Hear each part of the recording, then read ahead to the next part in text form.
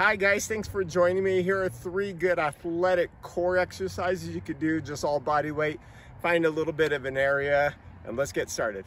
Hey guys, thanks for joining me today. For these, we're gonna work for 3 to 4 sets. You would go 10 reps each. This is called a side plank reach through. So I have my feet staggered. I'm trying to reach under as far back as I can. Trying to keep that arm that I have supported under me, so the elbow, want to kind of keep that elbow tucked in so you don't put pressure and impingement on the shoulder. And as I reach through, I'm just trying to breathe out and reach under. If you notice where we rotate on this, we're rotating from the thoracic area, but look at my hips.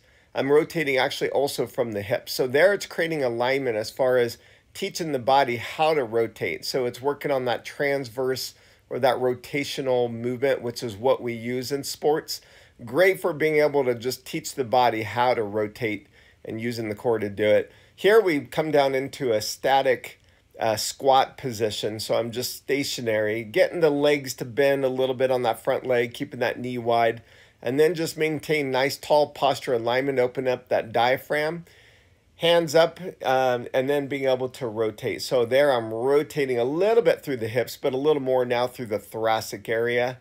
Again, with sports, it's a lot of rotational movements, a lot of transverse movement. So we want to be able to make sure we're teaching the body how to create what we call anti-rotation, of where to rotate, when we need to stabilize, how it contracts. A lot of functions that go through. A lot of times people get lower back pain because they're not creating the right types of movements for their core training. Here I'm going down in from an inchworm. Just think of a tall plank, so the hands and the feet like a push-up position, keeping the feet wide, and all I do is I just alternate arm and leg, pausing for 1 to 2 seconds. As I do that, I want to make sure I'm not rotating from the hips now. So again, that anti-rotation, teaching the core muscles how to maintain stabilization, how to fire those muscles without rotating on that one.